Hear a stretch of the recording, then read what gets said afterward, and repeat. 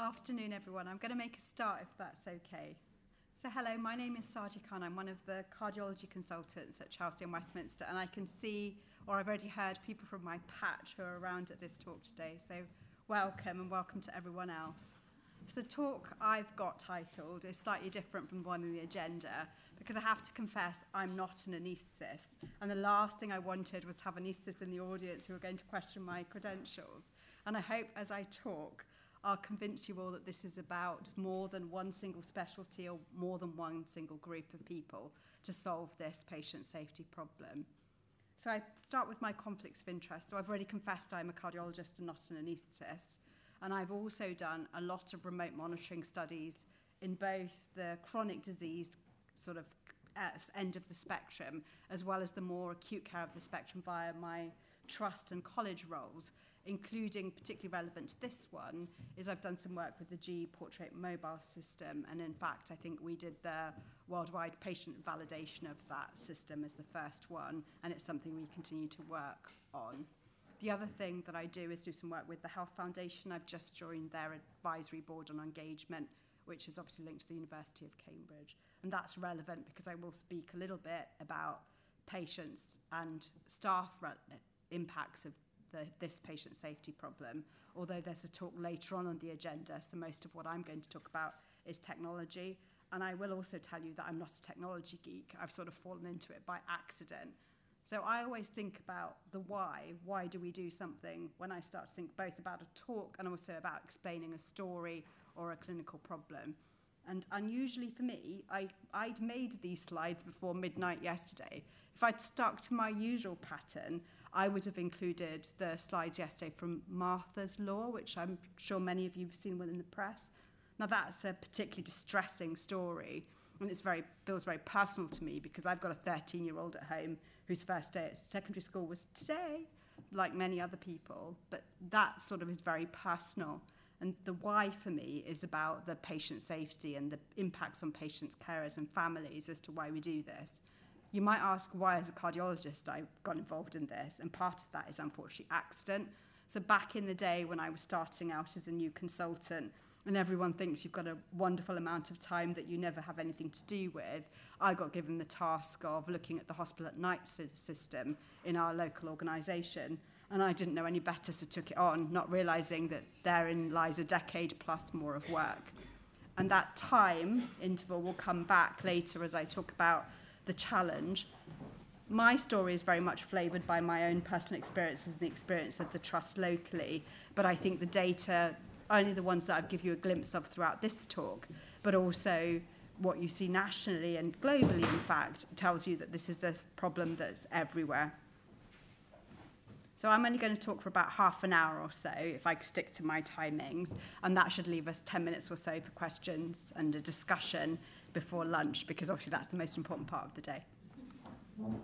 So I talked a little bit about Martha's story and Martha's Law, which is being proposed, and I think none of us would deny how awful that experience of that family is and that we absolutely have to do better. But you might ask, well, that's just an individual case, isn't it? We'll always have those. Healthcare, however we look at it, is an extremely risky business, and it grows increasingly risky because of the changes that we see both in the delivery of care and also in terms of the complexity of the treatments that we deliver. So increasingly, that risk will be there. But what about the scope of the harms that come from healthcare? And this study is published earlier this year in the New England Journal of Medicine, and it comes from the hospital system that's in Massachusetts, where they've chosen 10 or 11 hospitals of various sizes, the smallest being under 100 beds, which I don't think we'd really see in the NHS, with the largest being over 700, and looked at care records through the electronic health record, reviewed them to say, okay, how much harm can we identify? And the overall results are actually pretty shocking and disappointing. So we're looking at around 3,000 episodes of care, and the average age of the people who are being monitored in this study are 60 years old. So we're not talking about some of our more frail, more elderly, more vulnerable patients that we look after. We're talking generally about people who are probably overall not too unhealthy. So we've got about 3,000 episodes of care, and what we see when those electronic records are reviewed, there are about 1 in 4 to 1 in 3 of them, so just over 1,000, had an adverse harm event flagged as being part of that care process.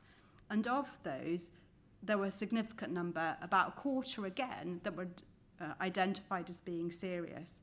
So we're seeing a significant number of adverse events related to care process, not the underlying disease condition or the reason that the person came into hospital, because those are specifically excluded from this study.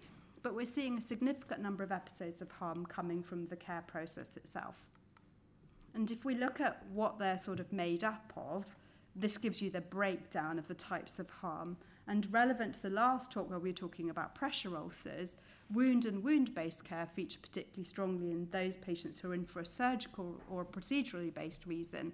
And that's particularly important because in these patients, we see a significant increase in their length of stay, as well as the experience and the discomfort that the patient suffered. About a third of these adverse events that we're identifying are of significant clinical severity, and of these, about 1 in 5 of them were recognised as being preventable in the assessment of this independent panel of clinicians who were looking at this data. So that makes pretty depressing reading. But it's not new. So let's go back 30 years to 1991 to the Harvard Medical Practice Study.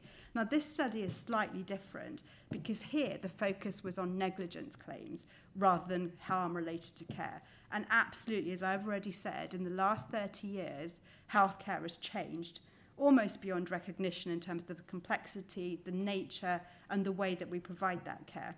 So I hate to tell you this, but 30 years is about my practice lifetime. So I remember sort of what we were like back then. I can really remember the sorts of patients we looked after and the fact that one of my jobs every day was to prescribe the IV heparin for the patients who were in with DVTs, and they would be in for weeks sometimes while we sorted out their anticoagulation.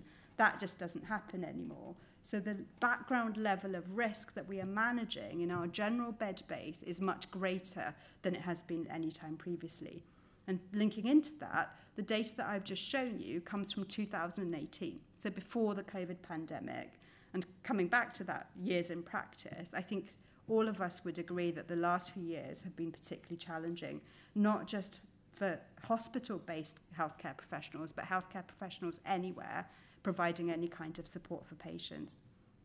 So in that study, and I've already said it's not directly comparable, the rates of what they'd identified as negligence, where something could have occurred where harm happened to a patient, was about 1 in 7 of these episodes. So again, horrible and astounding numbers. It's not just in the United States of America or an NHS problem. In fact, the World Health Organization has just, or not so just, has launched its Global Patient Safety Action Plan. And what it identifies is things that I've already started to allude to, was that this is a complex problem. It's never going to be solved by a single person or a single group of specialists or a single team. Because if that had been the case, we would have fixed it by now and we wouldn't have it. So we've identified that there are a number of different domains that need to come together in order to make this happen. And included within that is the voice of patients and also the voice of staff, as well as technology, process, and other things that you would all identify. Data forms a part of this, linking into the talk that we've just heard. But I don't think that any of us would disagree with the vision and the goal that the World Health Organization have set out, which is essentially to drive forward policies and strategies based on science, evidence, and stories, and partnerships to eliminate all sources of avoidable risk and harm to patients and health workers. Now, I've already said, I know that that's not possible to achieve because healthcare is fundamentally a risky business, but part of what we do is make small incremental changes, sometimes big disruptive changes, but often small incremental changes to get us to that goal and to make healthcare safer globally for everyone. So now I'm going to turn a little bit to some of the work that we've been doing and some of the research work that we've been undertaking locally. So from a acute deterioration point of view, so remember I started out this journey as the clinical lead for Hospital at Night, trying to understand how I was going to keep the patients safe at night. We'd already worked out very early that there was an afferent and an efferent limb of this response. So it's not just about the earlier detection of deteriorating patients. It's great if you can do that, but unless you can do something about that in terms of your treatment options and your human responses, that's never really going to make any difference for patients.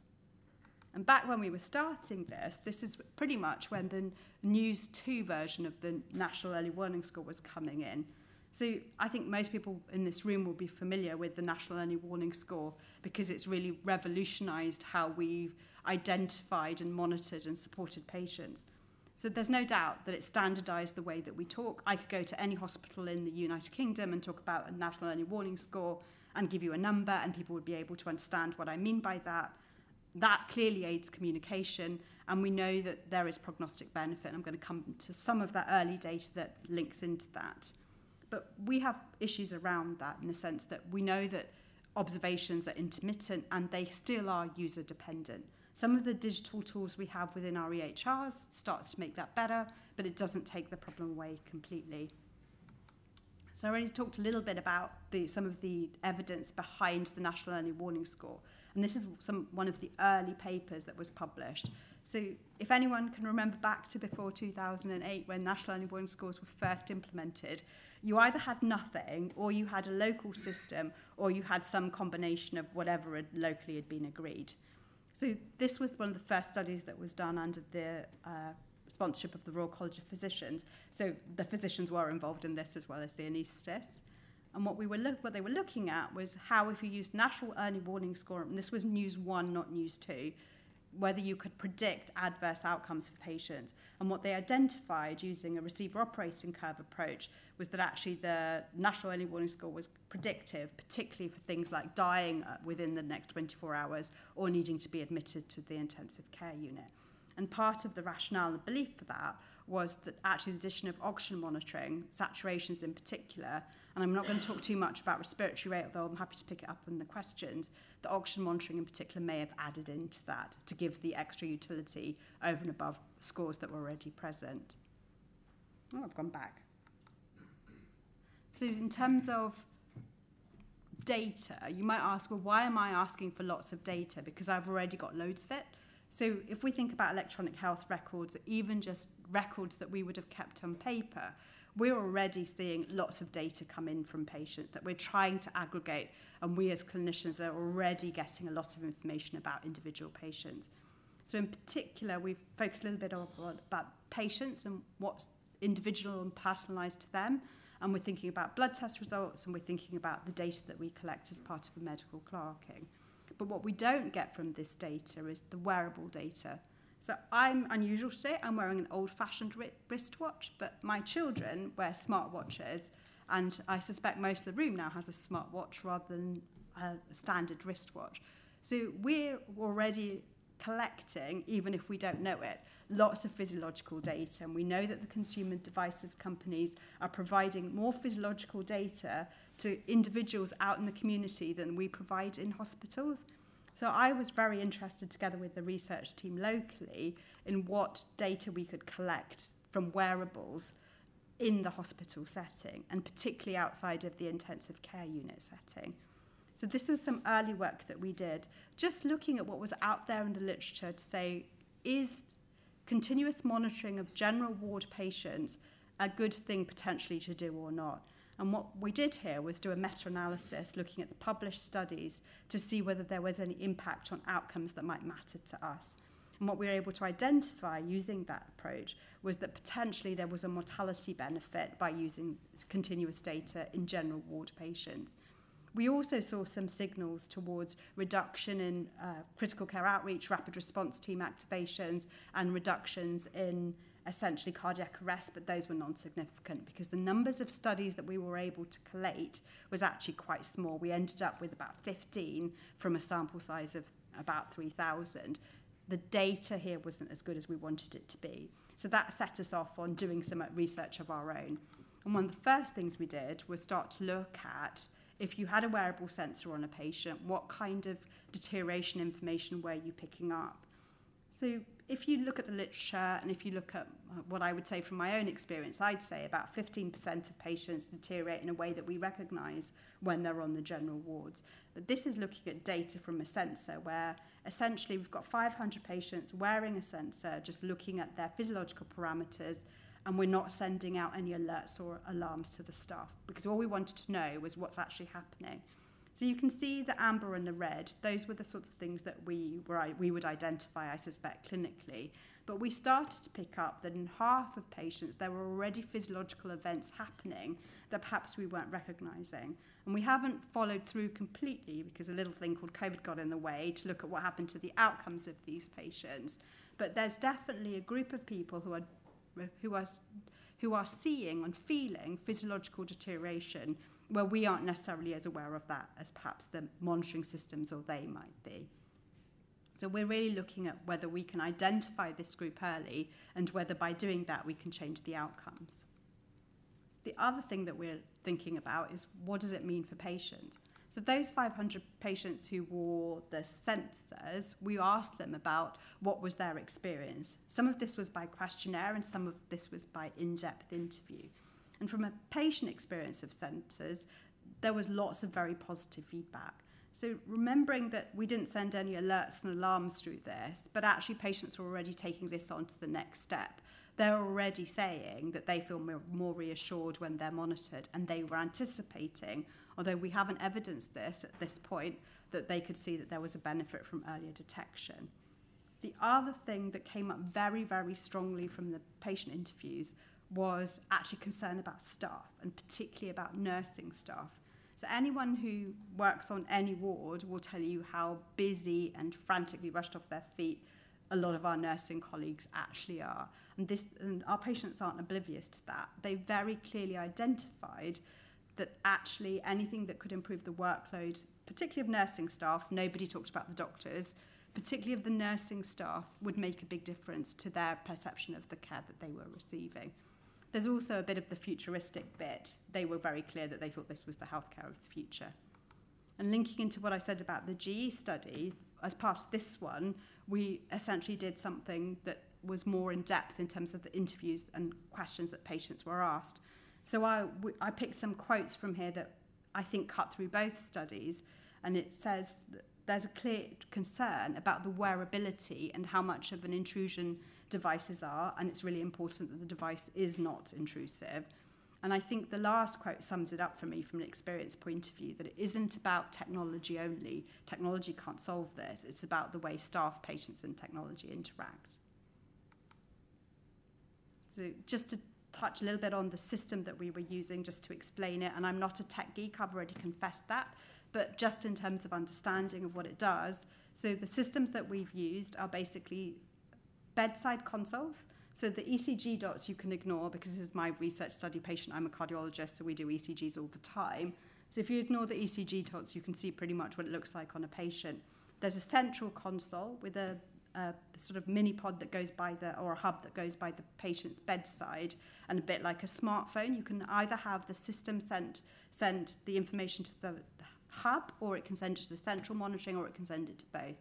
And we basically get to configure the level so that it works for that individual patient. So the alerts, the alarms, we get to choose. And we've done some work around that, because when you have continuous monitoring systems, as anyone who has a cardiac telemetry system will tell you, the alerts, the alarms when patients are active and ambulant aren't the same as when they are in bed and not doing very much.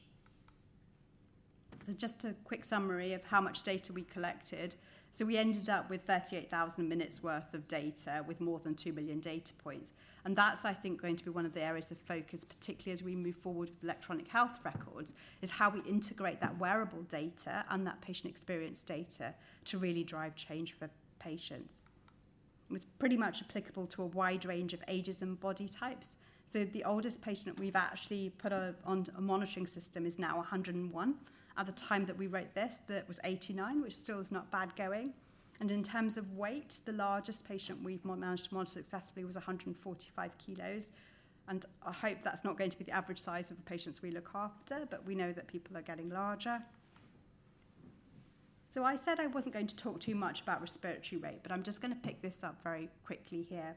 So I haven't spoken very much about the types of sensors that are out there that people can use in terms of hospital bed bases. But one of the things I learned during COVID was that respiratory rate and oxygen are more important than I'd appreciated as a cardiologist previously. I always thought the lungs were the two bits of the organs that sat either side of the heart. Forgive me, I've obviously learnt the error of my ways. But one of the things we know is that respiratory rate is actually really difficult to measure accurately. If anyone's ever seen an OBS chart and seen how often the respiratory rate is either 16 or 20, you'll sort of get what I mean by this. And one of my PhD students actually took some time to work out how long it took an HCA to do a set of OBS. It's about 13 minutes if you do them properly. So it's a lot longer, even with modern technology, than you think. So it's not surprising that respiratory rate, which is actually notoriously difficult to measure, is one of the worst things. And one of the things we've learned testing out numerous types of technology is that technology that when it comes to measuring respiratory rate is particularly vulnerable. And it's really important that we focus very much on making sure that the data that we are collecting is as accurate as it can be. And this is one of the examples from the GE study that I've mentioned, which uses two different points to measure the respiratory rate. And on the top band, you can see that we weren't picking up much of a signal. And on the bottom band, you can see the signal is much better. So the types of technology we're using matters as well as what the technology does. I've touched briefly on alarm protocols already, and we've done some work around trying to understand how we can change that to really maximise the benefit for patients. So I'm happy to pick that up in the questions. So I've said that this isn't just about patients and technology, it's also about the staff.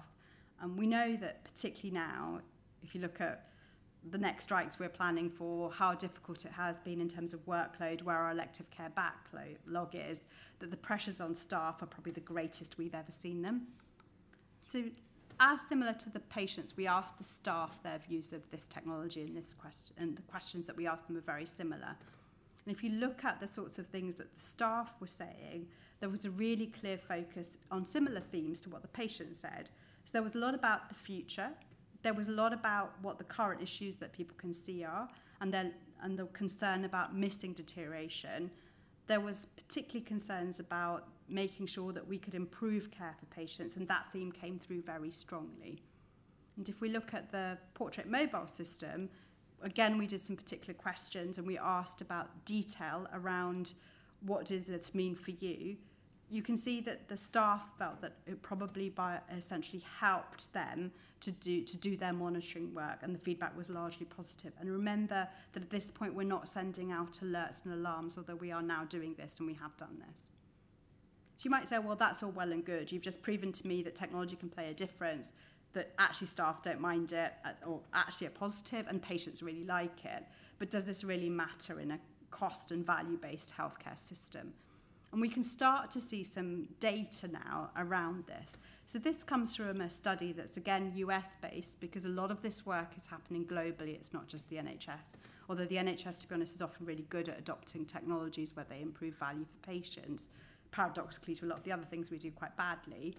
And this is a study that's looking at the American healthcare model, and it's looking at opioid-related respiratory depression on surgical wards. That probably isn't such a scale of a problem in the United Kingdom as it is in the US because of the different types of pain relief and models and care models that we have. But using a remote monitoring system here, we can look to see evidence of what they call RDEs, which is respiratory depression events, that actually that those patients who had opioid-related respiratory depression had a longer length of stay. And when you did the maths on this, that actually it was cost-effective to monitor and detect those earlier. But does that translate into an NHS setting? So there's really limited real-world evidence, and we've just started to look at that for us locally at Chelsea and Westminster. So we, across both sites of the Trust, discharge about 24,000 patients from our general ward areas. That doesn't include intensive care, it doesn't include maternity, and it doesn't include paediatrics. So we've excluded those out. But across both sides of the Trust, we have about 24,000 discharges. And of those people, we have about a 2% escalation rate to intensive care. So where a patient is admitted onto a general ward and then has to go up to an intensive care unit in an unplanned way. And when you start to crunch the numbers, conservatively, we have about £4 million worth of cost that relates to those episodes of care. And most of the cost saving, if we could realise it, relates to transfer to the intensive care unit, because going into the intensive care unit in an unplanned way is really bad for you on all sorts of levels. You can also start to see some savings that come from reduction in cardiac arrest calls and the critical care outreach team savings. So in a theoretical model using real-world evidence, actually it does begin to look like these technologies could save cost as well as improve care outcomes for patients. So I've talked a little bit about context. So I thought I'd share you the Chell West context, and this isn't to say that this doesn't change, but at the time that real-world evidence data was collected, Chelsea and Westminster had one of the best standardised hospital mortality indices in the country. Now, we all know how quickly things change, and we also all quickly know that we cannot compare these things directly, but if we, with that kind of mortality level, demonstrate savings, the problem in the NHS is probably of a greater scale than I've shown today. So I'm just going to summarise very quickly, and hopefully then I've just left about 10 minutes or so for questions or discussion. We know that, unfortunately, from global data, that adverse events driven by hospital care and during hospital care are unfortunately common and remain so. And we know that this isn't going to be an easy problem for us to fix. There's got to be lots of partnership working, and every part of the system has to focus on improving this for patients. We see increasingly emerging evidence that technology adds value and can help staff do their jobs. So talking about partnerships, I couldn't do all of this work without a huge crew of people behind me. So I've just put up my thank yous on the slide. Thanks so much for listening.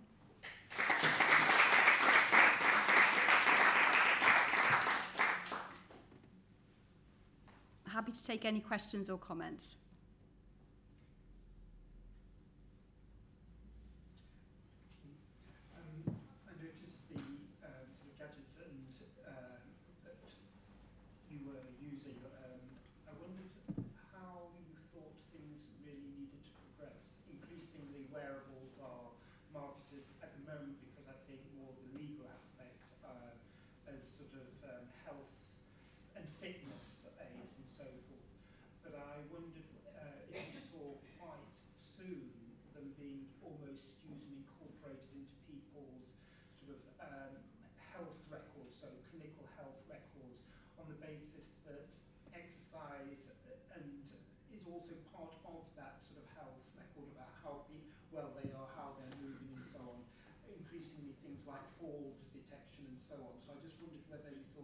Rather than it being bespoke to some tiny niche company like it's quite a big company, but but niche products, to be something that is actually an everyday, and we just accept it as part and parcel of our health records.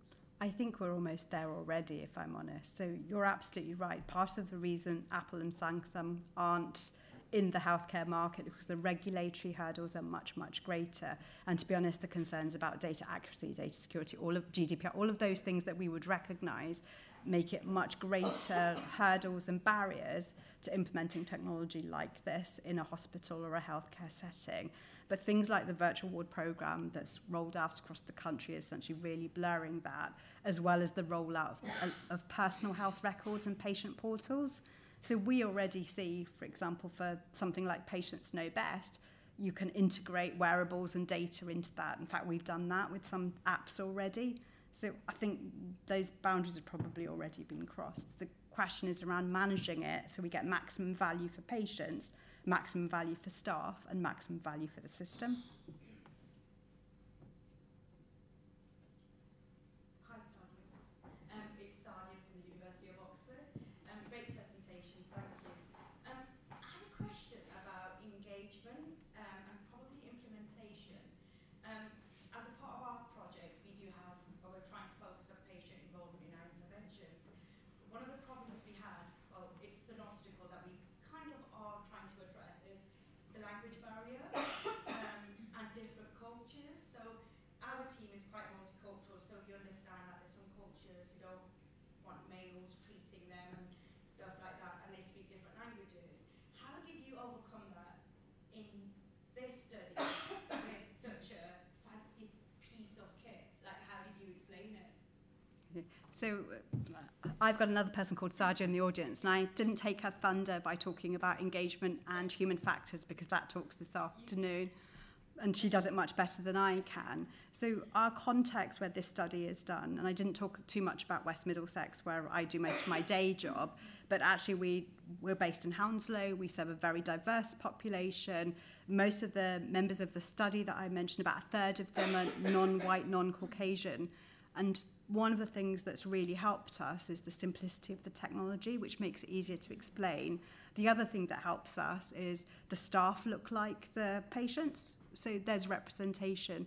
So our team of researchers is multi-ethnic, multi-diverse, which helps us in terms of recruiting patients. And we're very mindful about ensuring that the people who are recruited into the studies that we run are representative of the community that we serve. It's not easy, though. Dr. Sadia, I'm an anaesthetist by background. Just as well I confessed up to being a cardiologist. Question I have is, we've got all this monitoring, and you probably as part of the group set some alarm limits where the alerts went out. Now, deteriorating patient recognition remains a massive problem in the NHS. The data is there, the detection is there. My worry is people still don't take notice of what's happening. How are we going to overcome that hurdle to say, actually, that graph, your pie chart actually demonstrated beautifully the yellow group of patients. You know, those are the ones we should be intervening in before they get to the amber and the red. For me, the problem remains, I don't know whether it's an education problem or whether it's a lack of experience or whether we're not very good teachers, but somewhere along the line, the message gets lost. That if your saturations have dropped from a normal of 97 to 92, something is happening. Don't just stick the oxygen on and bring them up to 97. There is something happening which is causing that. And that's where I find that difficulty in getting that message across. I don't know how we do that, but it's, we can have all the monitoring in the world you want, but if people don't recognize and then intervene, then the monitoring is not doing its job. Absolutely agree. So I think Martha's story from the papers yesterday really highlights that and brings it to life. So the technology of itself cannot solve these problems. These problems are a human problem, and particularly coming back to engagement, what voice do patients have in their own care and their carers have in their own care? So unless all of these things come together, we'll never make an impact on this problem. But what I believe very strongly, and as I've worked in this area and researched more, got more data, that we cannot solve this as a human problem only, because the challenges for our global healthcare workforce are just expanding exponentially. So we have to use other bits of the system and process to help us. The education piece is definitely there, and we know that some of this is that we have increasingly staff who are, the wards are run by a foundation year Dr. 1s often, so the most junior staff in our systems often look after the most sickest patients outside of an intensive care unit setting. So it's not surprising that escalating, recognising, decision-making, prioritising, all of those things will remain a challenge. And we can't solve that by saying, well, we'll just put more and more senior staff onto the ward areas because we don't have them for anywhere else either. So it really has to be about how do we use technology to support the humans to do what they need to do.